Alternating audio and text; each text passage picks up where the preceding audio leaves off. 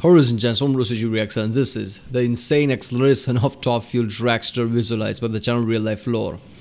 Yeah, this is one of the few topics that I can really talk about, give reaction about. I know a thing or two about when it comes to cars, bikes, vehicles. So yeah, top fuel dragsters. I hope it don't just talk about those, makeshift, jet engine those weird dragsters with the gigantic tires in the backs that shoots flames outside. I hope we just don't talk about that, but also talk about your everyday cars, supercars, hypercars. So yeah, this is a real life lore video. It's gonna be fun. This kind of stats and things is his specialty, so it's gonna be fun video. Yeah, I think this is a bit unusual of him. I don't think he talks about cars or racing or anything related to that. I've not come across any video like that, but yeah, this is gonna be fun. I looked at quite a few real life lore videos already. If you haven't seen them, check out the cars. There's a playlist I've for it. I upload lots of videos in 24 hours, so you might have missed some videos. So check out the playlist there. Check out the playlist too, like Oli Sarcastic Production, CGP Grey, Cuz Gazard in a nutshell, Internet Historian, and yeah, let's watch this one. This video was made possible by AutoTempest, the website that lets you search all the other sites at once for your next car. Go and check them out next by following the link down in the description. In the 1990s, the McLaren car company produced this incredible vehicle, the F1. At its time, it was the absolute pinnacle of performance in a production vehicle, and it had everything you'd ever want. A V12 engine that produced 671. Yeah, when I was a kid, really small, I used to play NFS 2. This is way back. And I remember always picking McLaren F1 because that was the fastest car there. 1 horsepower, 705 Newton meters of torque, a red line at 8,500 RPM, sick doors, a driver-centric seating position in the middle, and a 0 to 60 mile/hour time of only 3.2 seconds. Yeah. All of this would have cost you $815,000 back in 1992 to purchase brand new. Over 1.5 million. 3.2 seconds, 0 to 60. That might feel like not that much considering today's standard with 2.5 seconds and things like that. But understand this is 0 to 60. Like how fast a car is 0 to 60. Now 0 to 20 could be different. 0 to 10 could be different. So, this car launches extremely fast. Then when it goes after 20-30, it kind of goes slow compared to the other cars who goes to 0 to 60 in 2.5 seconds. But off the line is damn quick, this car. The Top Gear did that episode where they did the drag race between Bugatti Veyron and McLaren F1. Now Bugatti Veyron's 0 to 60 is like 2.5 to 2.7 seconds. So you think that Bugatti Veyron would just from the start would just walk off, but that's not the case.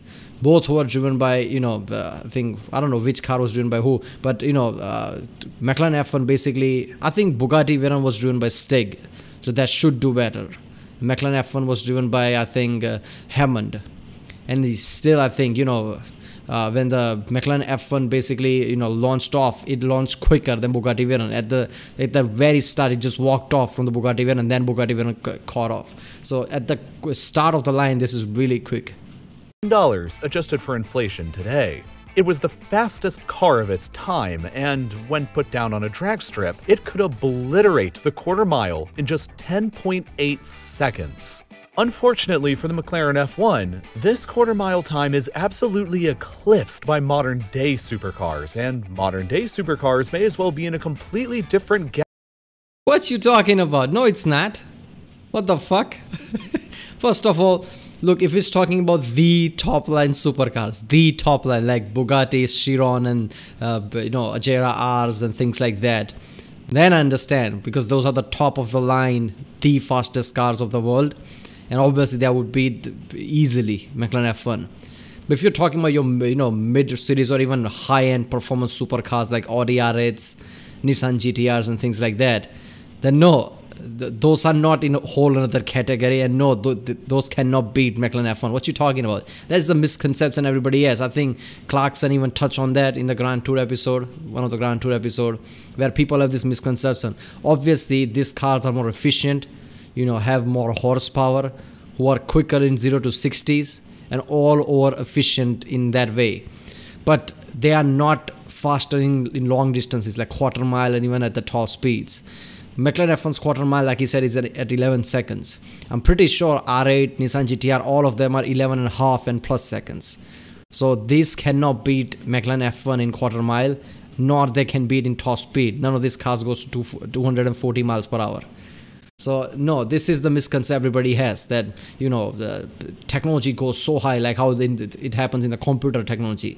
Like in the 90s, whatever computer processor people had, that is nothing compared to what we have today. So that's the mentality people carry over. Like surely that's the case with the cars. I mean, in some areas it is, like efficiency, like I said, handling, accuracy, all the technology that makes it the perfect car.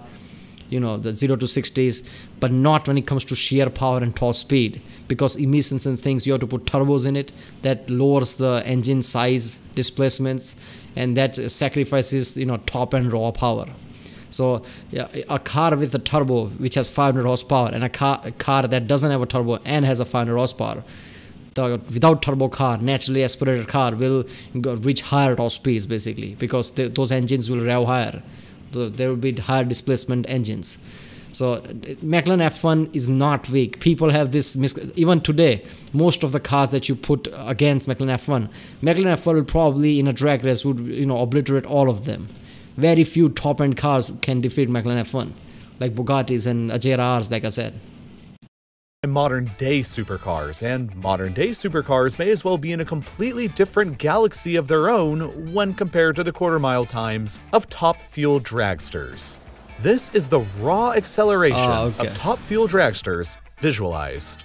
In order to appreciate just how unbelievably fast top-fuel dragsters will accelerate... What the fuck? That's an Infinity. Is it? Yeah. I can't even see it. No, that's a Toyota. Yeah, okay. Corvette, McLaren, is that okay? That's an F1. Nissan GTR, yeah. If you put quick off the line cars, and if you don't put Nissan GTR there, that's a crime. You can't even see probably. What is it? Is that Dodge? Yeah, Dodge Challenger, Hellcat probably. Audi R8, Ferrari, Tesla, yes, it's a new contender with electric power. Porsche, 2 Lamborghinis, another Porsche 918, yeah, okay. Ferrari, again McLaren P1, other McLaren, then Bugatti Veyron, Chiron, Porsche, another McLaren, another Tesla. Okay, wait a minute. Where's Koenigsegg? Alright. You really need to watch this demonstration first. In this animation, I've created a lineup of the most powerful production cars that have ever existed, and I'm going to simulate a virtual drag race between all of them using each of their best recorded whether it's Top Gear, Grand Tour, or even RealLifeLore. Everybody, I guess, ignores Koenigsegg. Mile times. In this race, we have everything from the Bugatti Chiron, the McLaren F1, a Tesla Model S, and some goofy stuff thrown in like a Toyota Corolla because, well, of course, you know me, and some hypothetical stuff like the next-gen Tesla Roadster, whose quarter-mile times are, as of yet, unverified. So here we go. 3, 2, 1, race.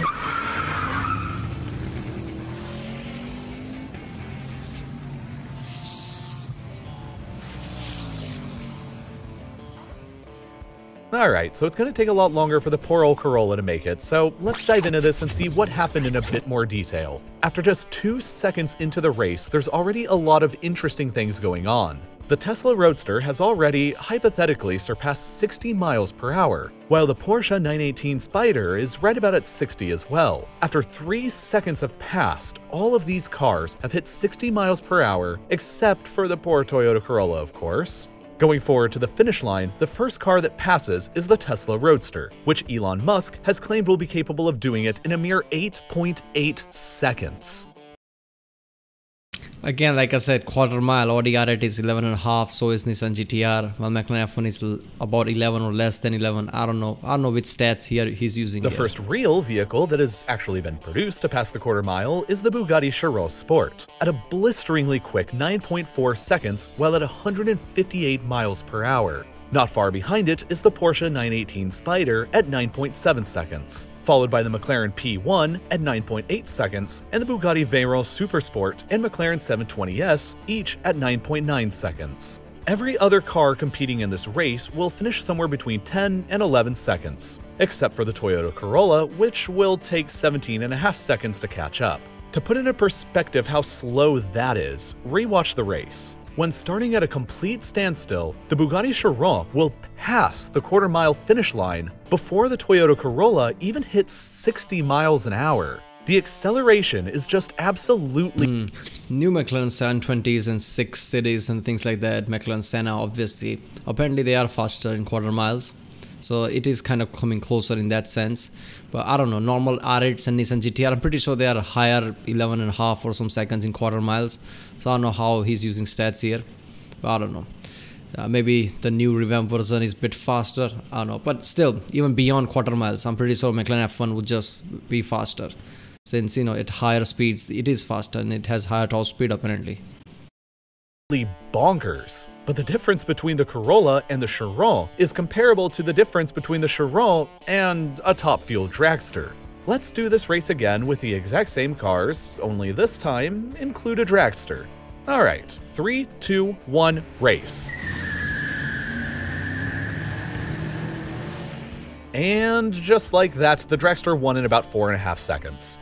Even with its fantastic numbers, the Tesla Roadster is barely even halfway down the track by the time the dragster is blowing past the finish line at around 390 miles an hour. He should have put that, you know, that Nissan Patrol from the Grand Tour episode, which it raced with a 900 Porsche. Where is it?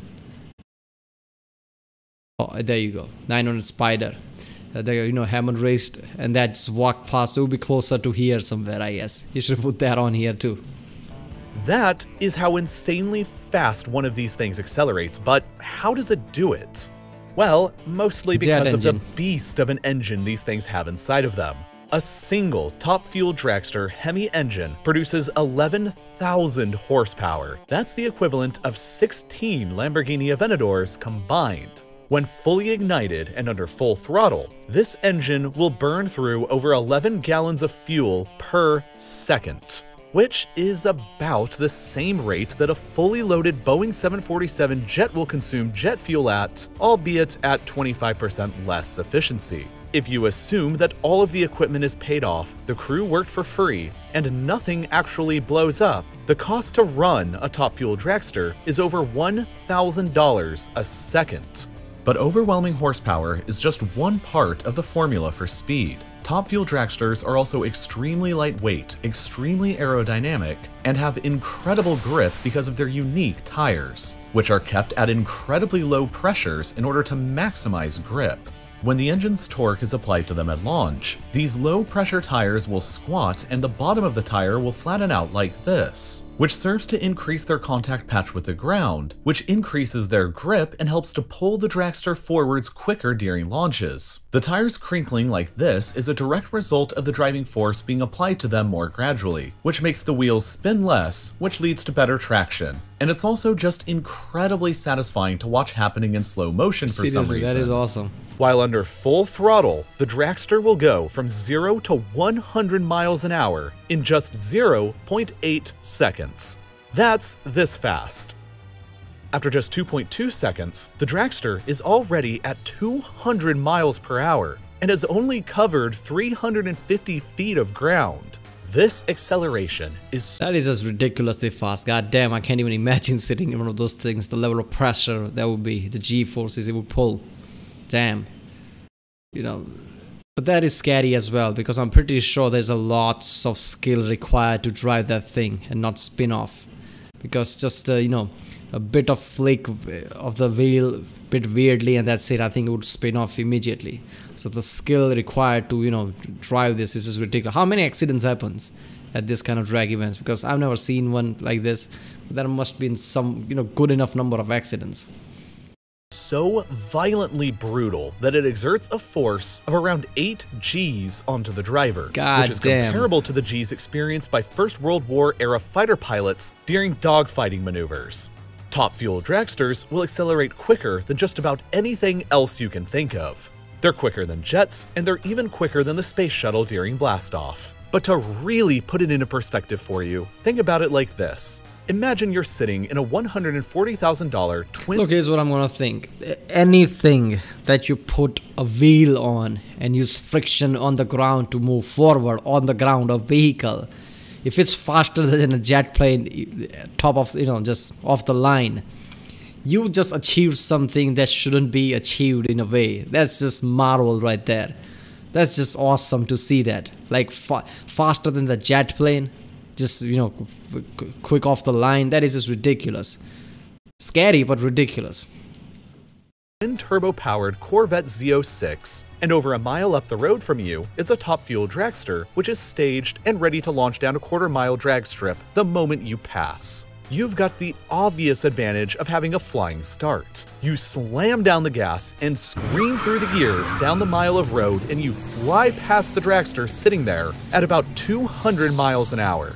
The moment your Corvette passes the dragster, its light goes green. The dragster starts and launches immediately after you pass it. You're continuing to accelerate hard in the Corvette, but within just 3 seconds after your pass, the dragster already catches up to you and passes before it ultimately... I was just visualizing that. You're, sitting there on your dragster, Corvette goes past by you at 200 miles per hour. That's really fast, just goes past by you, and then you go, and you still beat it. I'm trying to visualize that level of instant acceleration. That's just ridiculous, man. That's scary. Finishes past the quarter mile before even you do. That's insane. But there was even one time back in 2015, during a race in Australia, where both dragsters blew up their engines just a couple of seconds into the race, and they still managed to finish their quarter mile times in the mid 10 seconds, which is faster than a whole bunch of cars from that animation at the very beginning of the video, including, sadly, the Toyota Corolla. Now look, I feel really bad about bullying the poor Corolla like this. I love this car more than any other, but here's one more silly fact. If you placed a top fuel dragster side by side on the quarter-mile drag strip with a 2018 Toyota Corolla and you raced them, the dragster would reach the finish line 4 times quicker than the Corolla would make it. But it's okay. No, it wouldn't. Because it cannot go more than once. Then engines would be so hot. It has to, basically heal a bit. Cool down a bit. That's the thing, you see, you're comparing with all these production cars, but these production cars can go, I guess, hundreds and hundreds, even thousands of miles in one go. Top fuel dragsters can only do quarter miles. And that's it, they have to cool off then. The Corolla for other reasons, and after searching on Autotempest.com, I saw that there were around 300 of them for sale right now in the United States. Yeah, people, go to the description with the original video page link, and from there click on the link for the Auto Tempest and support this channel. This was a good video, man. So yeah, some of the cars like McLaren 7 Series and even the late 6 Series cars might be faster than McLaren F1 at quarter miles. Even that, I don't know. I'm not so sure about that.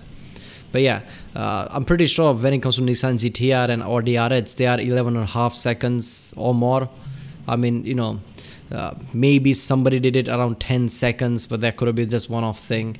So yeah, I'm pretty sure that's 11.5 seconds and more, and McLaren F1's average quarter mile is, like he said, about 11 or something. So McLaren F1 at higher top speed, more than 0 to 60, after 0 to 60, McLaren F1 starts to get faster than any of your supercars and performance cars, whatever you have. But obviously when you bring out top of the end cars, like really high-end cars like Bugattis, Koenigseggs, McLaren Senna, even the P1 up until I guess near 200 miles per hour, P1 would still be faster. But with the longer route, which I don't know how you're gonna find, but with the longer route, McLaren F1 will eventually overtake it because it's 240 miles per hour. But McLaren F1 is like what, 210 or something. So McLaren P1 is 210 or something, while F1 is 240. So yeah, that raw power, older engines were faster because they didn't have to think about emissions and things. They didn't have turbos. They are just big gigantic engines. But yeah, nowadays engines are more efficient, more fuel efficient, are more quicker off the line, 0 to 60s, have more technology that handles great doing the turns and things, because world is not just straight road. You need to understand that. So if you consider all of those factors, yes, current cars are much better than the older cars. Yeah. Alright people, that was the insane acceleration of top fuel dragsters. Those dragsters are stupidly ridiculous. 8 Gs, just thinking about it, I'll vomit immediately. I don't know if vomit will come out or not because I'll be accelerating that direction, but yeah. Alright, I'll see you next time.